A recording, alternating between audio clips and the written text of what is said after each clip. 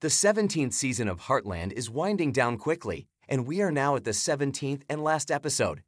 Fear is a Liar is the name of this one, and it has three primary plot points.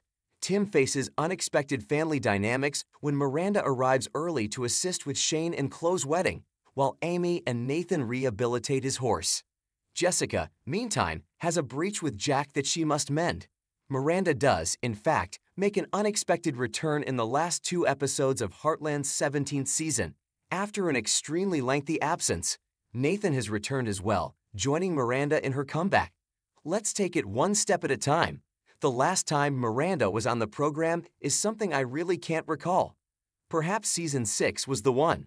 The comments section is where you may tell me if I'm mistaken. You are aware that the Heartland Ranch will serve as the site of Shane and Chloe's nuptials. It was early in the season when they made that choice. Miranda shows in ahead of schedule to provide a hand with the setup, it seems. The first time Tim meets Miranda after all these years, he is rather astonished. That's not because he had no idea it was coming. Miranda, Shane's father, was previously informed by Shane that he would attend the wedding. Reason being, Tim most likely wasn't anticipating her arrival at that hour. What I want to know is how their interactions play out. Actors who played Miranda and Jessica in the behind-the-scenes photos looked really stunning. Will Jessica and Miranda get along? I'm curious. As someone who enjoys revisiting long-lost characters, I can't wait for this episode to roll around. It's thrilling for me. Where do you stand? You may be asking what could have caused Jessica and Jack to have such a falling out.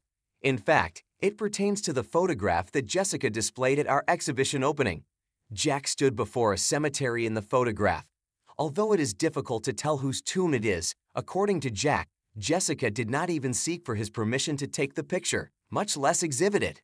Jack was careful not to disrupt the gallery's ambience. Things were unfolding, but his anger was plain to see. Clearly, the photo captures an intimate moment that ought not to have been viewed by so many people. It is rather evident that Jessica is mistaken here. I am eagerly anticipating their resolution of this matter. Even though he was gone in episode 8, Nathan makes a triumphant comeback in this episode. Powder, his white horse, is a complete misbehavior and escape artist. He needs Amy's assistance retraining the horse. You know that Amy helps horses, but she also impacts the lives of their owners. I believe we'll learn a lot about Nathan's private life throughout this process. The connection between the horse's difficulties and their owner's struggles becomes clear to her. So, Amy and Nathan will become closer as they attempt to figure out Powder's issue. The season finale may also include an appearance by Nathan, according to the signs. As Amy tends to Powder, Shane's fiancée Chloe spots her and expresses her want to ride her during the wedding. This concludes the episode. For tuning in, I am grateful. Episode 10 will include Powder's appearance if Amy treats him, which of course, she does. The inclusion of the horse in episode 10 seems inevitable, considering that I saw a behind-the-scenes photo of Miranda riding the same horse. Nathan will also make an appearance in the season finale as the horse's owner. The very least I can hope for is a kiss or an admission of emotions from one of them. I need anything, please. Just so you know, CBC is quite tight-lipped about anything having to do with episode 10. Usually, we find out the final's name and plot summary weeks before it aired. Nevertheless, we have no information about this year. Episode 10 is when Shane gets married, that's all I know. Nathan will also be present. After episode 9, I'm hoping we'll find out more.